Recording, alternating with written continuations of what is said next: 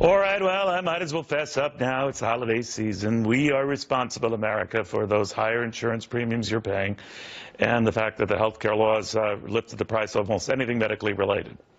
It's the only thing I can figure out, and the president was onto it, saying in an interview in The Atlantic, and I quote here, "The folks who are now Trump supporters, they're responding to a fictional character named Barack Obama, who they see on Fox News or who they hear about through Rush Limbaugh." Now, a man who's going to obviously confess and get the word out as well, Karl Rove, the former deputy chief of staff to President George W. Bush. "I just want to cleanse my soul, Karl, and let people know that I did indeed hike insurance premiums, that I did indeed give them that sticker shock with high deductibles that sometimes run in excess of $5,000. Good. I've cleared my conscience. What say you?" Well, Neil, I'm sorry, but it's not about you. Fox News is collateral damage. Yeah, he blames Fox News for creating this climate of opposition to him, but the real target that he has in mind is the American people. This interview is well worth reading because it is so jaw-droppingly condescending and arrogant. He says Fox and Rush Limbaugh had an impact in terms of how large a portion of the white voters would see me. It shaped an entire generation of voters and tapped into their deepest anxieties. He says that we helped activated their fears. He says that as a result, yeah, white people voted for him, and that's okay, but they are people who have now been made afraid and suspicious and fearful because what they're seeing and hearing. In other words, white people are racist if they disagree with me. You've had your fears and your anxieties activated by Fox, not by the facts of the matter, but by your racism, by your bigotry. You can't disagree with me about the Affordable Care Act. You can't be upset about your premiums going up, your insurance going away, not being able to keep your plan, unless you're a bigot. You can't be concerned about the weakest economic recovery since the country began, and the only economic recovery in which median household income dropped, unless you're a bigot. You can't disagree with my policy of doubling the national debt in 8 years unless you're a bigot. I mean, this interview is sure, it kicks around Fox and Rush Limbaugh a little bit, but at the heart of it is an assault, a condescending and arrogant assault upon the good sense of the American people. The only reason you can disagree with me is your fears have been activated about this black man named Barack Obama by these institutions that have misled you. I'm real, I'm great, I've done everything good, and if you disagree with me, well, it's because you're driven by your anxiety and your fears about a black man being But you know, it's permeated the entire Democratic Party, still trying to come up with reasons to see how Hillary Clinton lost by constantly pointing out the popular vote gap, by constantly saying, you know, it was the Russians, it was hacking, it was Jim Comey, lunar eclipses. You know, eventually there has to come a moment where you look at a marionette and say, is there something we did? Because, well, I remember, Carlos, prior to the election, the president kept pounding the point. This was about his legacy. This was about his issues. This was about a lot of the stuff he had done. And then after the fact, no, it wasn't about my legacy. It wasn't about my issues. It wasn't about any of that stuff. Yeah. No, look, we have two issues here. We have the Democratic Party, which you're right. The sooner they wake up and start to smell the coffee and realize they lost the election because they had a lousy message, they're too far left wing, they had a lousy candidate, and they got trumped, then the better off they're going to be. But you know what? I'm beginning to think it's going to be a long while before they wake up out of their hysteria and start to face reality. Then we have President Obama.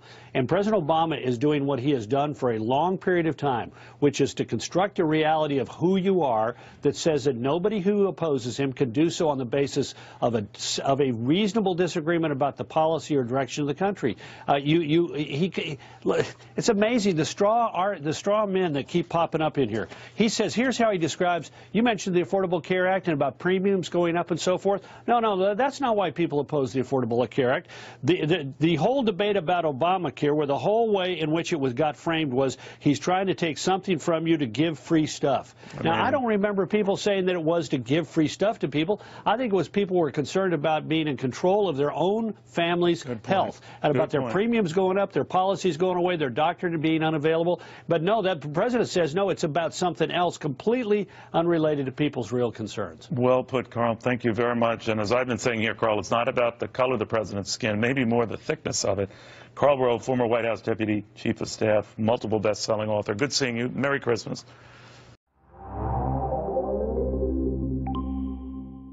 Packed segment tonight. President Obama has just 28 days left in office, and he's taking some final shots at Fox News, among others.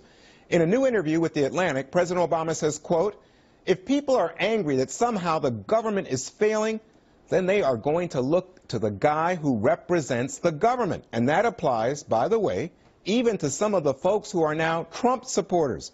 They're responding to a fictional character named Barack Obama, who they see on Fox News or who they hear about through Rush Limbaugh, end quote. Compare that to how President George W. Bush responded to his media critics during an interview with Bill O'Reilly in 2010. I spent a lot of time with the media. I harbor no resentment to the media, by the way. Really? Even the people who tried to hurt you and called you a criminal? No, I don't like to be called a criminal, but I think a lot of times the media were just transmitting other voices. Joining us now to analyze, Dana Perino, my co-host on The Five and author of a really fabulous new book, Let Me Tell You About Jasper, which makes a great Christmas gift. I can attest to that. Ah, thank you. You're very welcome. Let me ask you, I think you were there for that interview with Bill O'Reilly. Yeah, so that was in 2010, so it was a couple of years after the president left office, and it was during his book tour for Decision Points. And I remember going there, and the president hadn't done interviews in the intervening time. He had stayed out of the spotlight, as he said he would. And he never wavered on that tone, right? Just to say, I'm not going to worry about negative press that much. Like, he didn't love it, but he had a pretty strong stomach for it. We didn't complain about MSNBC incessantly at the White House. I think that felt a little bit unnecessary. And also, the thing that's amazing now, and especially for President Obama, is the tools that they have at their disposal to talk directly to the American people are just incredible. So he can reach so many more people than would ever watch Fox News with a direct message. Now, let me say that President Obama said there's a concentrated vilification of him, not only here at Fox News, but by Rush Limbaugh, and he talked about a conservative echo chamber, Dana. Is that fair? Well, that's certainly how they see it, and I think that they wish that there was a corresponding left-leaning echo chamber, and there just really has not been. However, that said, liberals and left-leaning sort of media, all of Hollywood, pop culture, music, entertainment, well, Dana, movies, television, books, well, I was going to say, what about NBC, ABC, CBS? You don't think that the left has their own province? I have a little bit of a different perspective. So as the White House press secretary, when I was in the briefing room, I do believe that the reporters who were in that room tried very hard to be fair. But you cannot control editorials or opinions, and now you have ability for people to opine in all sorts of different ways. But it used to be hard to get an op-ed placed in a newspaper. Now you just put it up on Medium, and maybe you'll get lucky, and somebody will tweet about it. And there's just so many other ways to communicate than we had even in 2008. Now, what I saw when George W. Bush responded, his critics could be vicious. I remember how vicious they could be, especially after the weapons of mass destruction in Iraq and all the like. But it seems to me like he was like, you know what, I'm going to take the high road here. I'm going to be classy about this. Well, it wasn't just the media, okay? That actually, some of the worst things that he was called were done by Harry Reid, the Senate majority leader at the time, who called him, I think it was a liar and a loser in a time of war, right? So it wasn't just the media who might have given George Bush a hard time. But in the aftermath of Donald Trump's election and the fact that Trump used alternatives to get around the media, does President Obama's message have added import? Is it different than what President Bush said about his critics? I don't think that's, well, I actually feel like what President Obama said in the Atlantic interview in 2016 is similar to things that he said leading up to the election in 2008. So he's had Fox News as a villain from the beginning. And I think that I feel like the Democrats they haven't reconciled the reason that President Obama personally is very popular in the polls. I mean, it's actually quite remarkable for a two-term president to be up where he is. But they still lost the presidential election, and they're trying to figure out how that can be. How do you reconcile those two things? Yeah, I think he's hurt, and I think he feels, given the Republican victories, not only in the presidential race, but holding on to the Senate and the gubernatorial races, I think he feels responsible, and he's looking for someone to pin the blame on. Well, if he felt responsible, then he wouldn't blame Fox News. Well, all right. But speaking yesterday Newt Gingrich came out and said one of the terms that Donald Trump really is known for is saying the term "drain the swamp." The crowd went wild when he's in getting elected, and still says it today.